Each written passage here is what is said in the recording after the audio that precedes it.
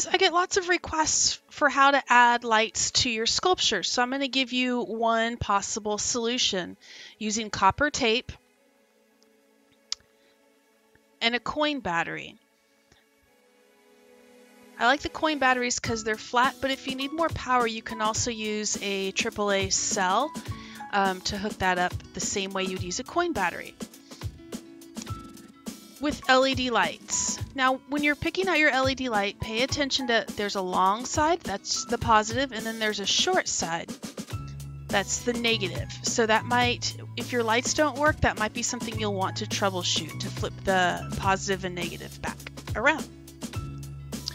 So when you go to use your copper tape,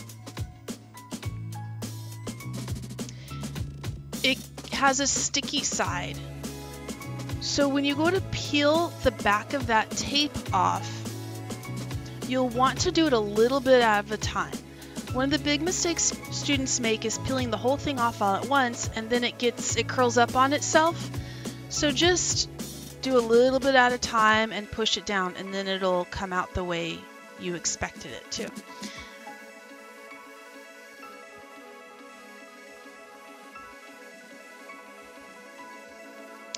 Now on these, you'll have to use something called complete a circuit. That means your circuit of electricity must complete a circuit all the way through. So the electricity is going all the way through.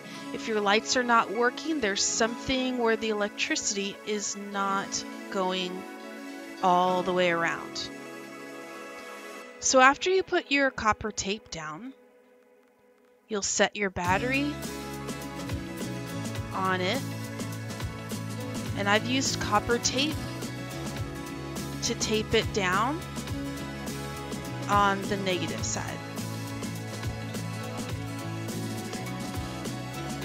I'm using copper tape to attach the pieces overlapping the copper tape. So you could see it's lit. Ah, I burnt my hands. No, I'm just kidding.